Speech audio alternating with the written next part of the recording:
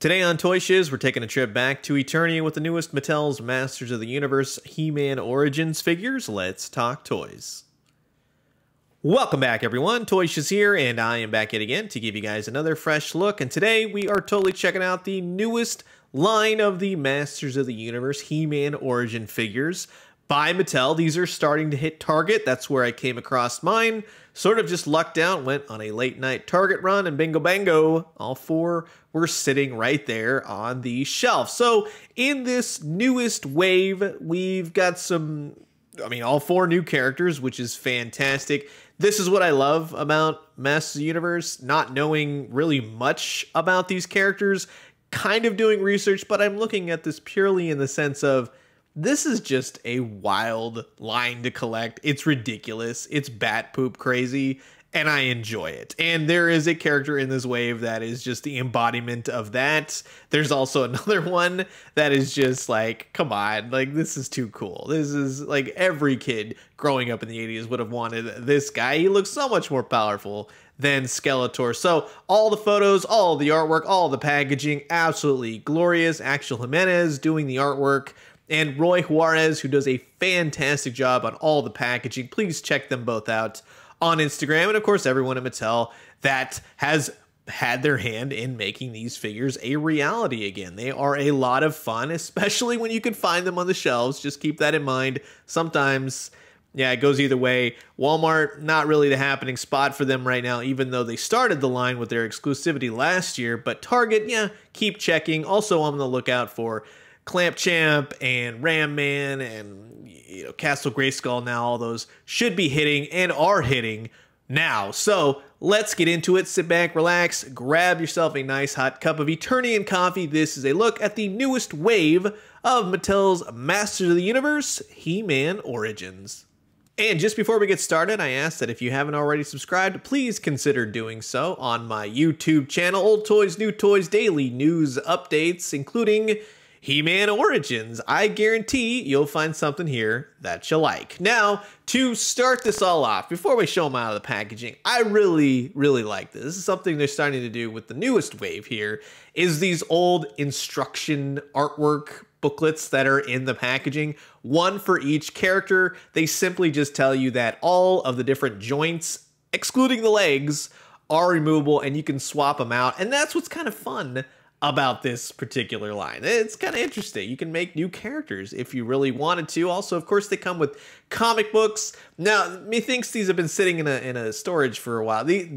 Some of the comics got glued to the actual packaging. I don't know. It's yeah, it's unfortunate on some, but for the most part, they made them out okay. The comic book is great. I love seeing all the new characters for this wave and each wave for each new comic book. Just kind of gives you a backstory, and it tells kids what these characters are. It tells me exactly what these characters are. Now, I know Hordak, he's the big bad, but let's start it off with Stratos. He's kind of the one of the wave that you're like, yeah, at least for me. The paint on certain areas of him could have been a little bit better, and I think that's my one qualm with this particular wave, is the paint could have been a little bit better on some of the figures. Same exact articulation. He's got these little feathered things that snap on and off. They go on really nicely, nice and snug. And it looks like he's got feathers. The face is great. Something on his, I know it's supposed to be feathers, but it looks like something else. I'm just saying that was something that really caught my eye. Yeah, you can pull them apart. You can swap out the pieces. It's a lot of fun. Great playability for kids. Really like the red scheme on him. The blue and the red fit with the gray. Overall, it's kind of like, all right, I'm looking at a monkey man flying bird character, but hey, he's pretty cool. Same thing with Ninjor. Now, Ninjor, this guy is one of my favorites from this wave. It looks like, you doodle something, you know what I mean? And this is, let's just call him Ninjor. Whatever, it doesn't matter. He comes with several weapons, including this awesome bow and arrow thing right here, heavily detailed, holds it well. Again, same exact articulation on this guy. I really like his head sculpt. He's the ninja of Eternia. Why not? Really nice graphic on his chest, the reds, the blacks, everything's painted well on this guy. Weapon storage on him, really nice huge blade katana sword kind of deal. And again, He holds all the weapons really nicely, and I'm glad that he comes with so many. I mean, he's even got nunchucks. He's a fellow nunchuckist, right? Enthusiast right here. Now, the one problem I will tell you, just be careful with the nunchucks. The chains are made out of plastic. They're a bit flimsy to me. I could see those breaking real quick on you. So just be careful on how you kind of fidget them. But weapon storage, paint, the look of this guy, the ridiculousness, he's awesome. Same thing with Tri-Klops. Now, the greens on him are very vibrant. I like the orange, the green, the scheme of him works really nicely. Comes with a nice sword. That's painted great as well. Nicely detailed.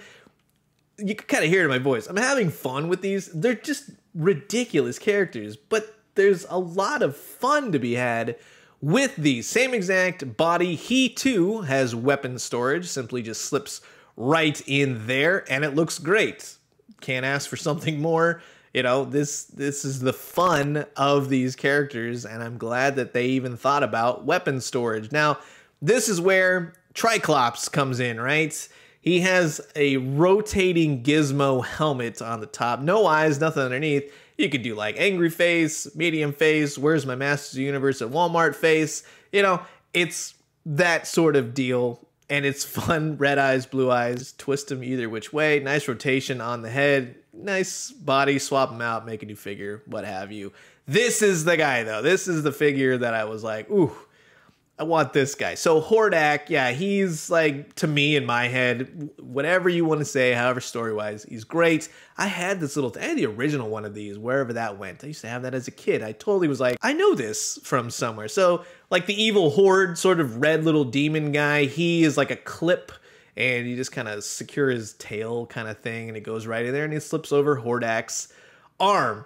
This thing right here is like his crossbow sort of deal. Got a really nice gargoyle demon thing on the top of his head. It's just a clip-on weapon. That's what the vintagey feel comes. I love this thing. This is fantastic. I wish it did more. It kind of just hooks in and you kind of push it. It kind of sort of works, kind of sort of doesn't. For me, it's fine for what it is. It looks great. It's sculpted well. I thought maybe it was something that fits in here and it would launch this. I don't know. I guess it doesn't. But in either sense, two great accessories for this guy. The sculpt on him is where it's at. This is a evil looking freaky demon guy. Nice paint, nice reds overall. You get a lot of rotation in the head despite being like more of like a helmet sort of deal. Nice red cape. This guy is stellar from top to bottom, and he's a little bit taller, which I'll show you in just a second.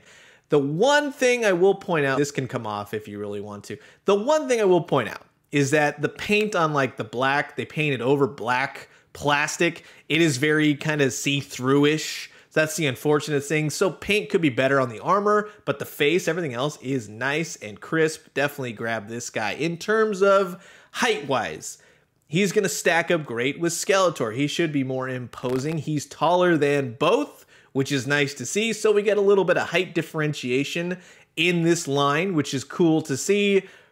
It's a great looking character. Can't say enough nice things. Out of all three, get Hordak and then get Ninjor. Same thing with Tri-Klops. Put him with the Last Waves, Roboto, Merman, heck, even She-Ra. You know, she shows up well. Have her fight Hordak, you know, if you really wanted to.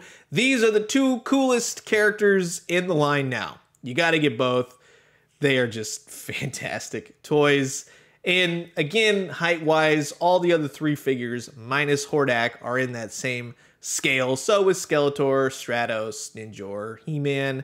Yeah, I think it's going to work really nice for you. So that's going to wrap up my look at the brand new wave of Mattel's He-Man Origins figures.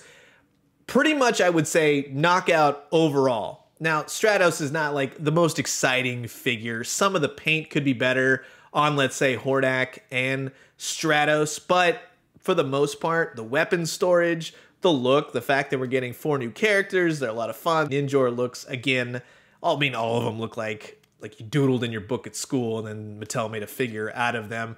I recommend them. Check them out. Find them at Target now. Maybe we'll see these at Walmart eventually. Walmart's kind of had like a backup, it looks like, where it's just nothing but He-Man and Skeletor. But I am curious to know what you guys think about these figures. Will you be getting them? Do you already have them? Let me know. Let's talk everything He-Man Origins. And I'm going to leave you guys with that. As always, drink some great coffee, eat some great food, but most importantly, remember, get that Ninjor and Hordak. And when you do, let me know what you found. I'll talk to you guys soon. Adios.